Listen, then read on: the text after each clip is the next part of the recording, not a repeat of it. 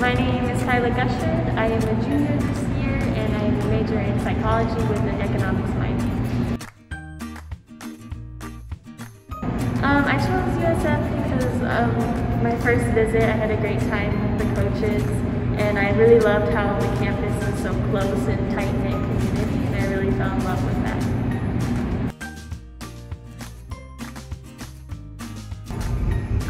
I think my favorite class so far is both my macro and microeconomics classes because I think the economics world is so fascinating and that's what led me to involve an economics minor. I think the most rewarding is this semester, so if I get through this semester, which I'm on track to, I think I will feel 10 times better with how hard this whole semester was for everyone, professors, coaches, students, and athletes. So I think once we get through this semester, we'll really prove ourselves worthy of this world, so yeah.